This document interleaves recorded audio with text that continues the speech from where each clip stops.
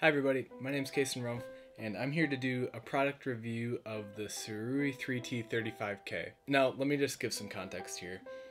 I was initially looking for a Joby, ever heard of it, but I remembered, one sec.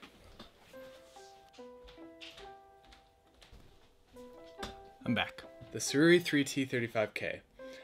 The reason I wanted this is because a little while ago, my mom gave me a box of my grandpa's old stuff, and he was actually into photography.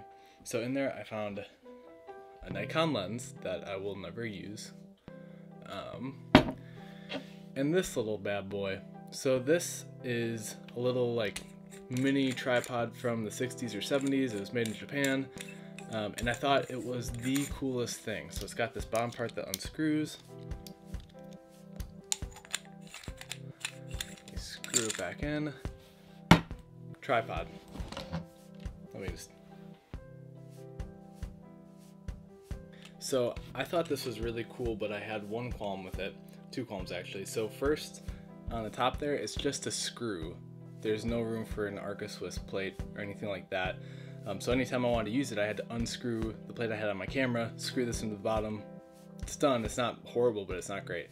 The other thing was, this was great for my T3i when I was just getting started, but now I'm using a 60 Mark II, which is full frame, 24 to 70 millimeter Mark I lens. I did the math, the total setup is 3.8 pounds, right around there, and this just couldn't support it. There's no chance. The Sirui Sirui 3T-35K, what a name, allegedly can support up to 8.8 pounds, and it has an Arca Swiss ball head on the top. So really excited to check it out as a replacement for this little guy, which I was really happy to find way back when.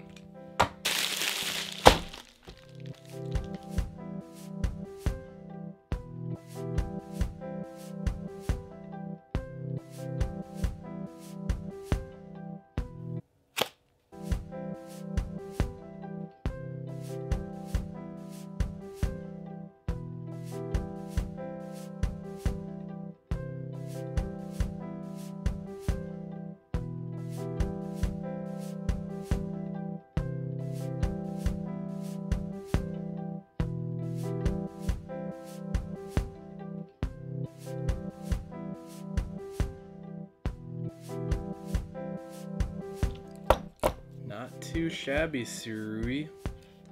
So this feels sturdy. It feels really solid, which is exciting because I was worried. Because 8.8 pounds is a lot. 3.8 pounds is a lot. I have no idea what this is for. Guarantee it's in the instructions that I'm not looking at right now. Short center column. But there you have it. Let's take a look at these bad boys side by side. Boom. Oh, you guys. Or one's like, this is the dad tabletop tripod and this is the child. Which is weird because this one's way older. Let's do a test to see if it can hold my camera. The audio and video for this part will be a little bit weird because it's going to be on my phone. Using this itty bitty tabletop tripod.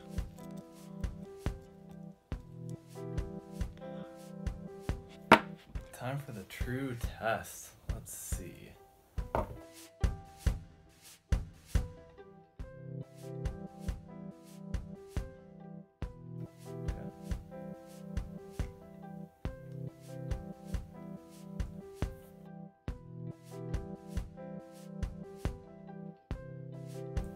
As long as the lens is lined up with this leg, it's good.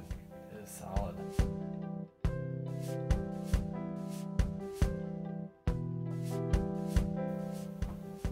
Alright, we are in selfie mode, so let me zoom this bad boy out all the way. Feels good. I think it's the angle. Like, look at this angle. It's nice because it's got that notch in there. Let's get some natural light on the face. Yep, it works. Yes, it works. It doesn't have the length of a Gorillapod, I guess. I don't know. I've never used one, but I think it's more about the angle in my opinion. Like if I can just hold on to one thing and have it like at that pitch a little bit, that makes sense. Hey, I'm a YouTuber, blah. What's the thing people are saying? Yeah, I guess that's it.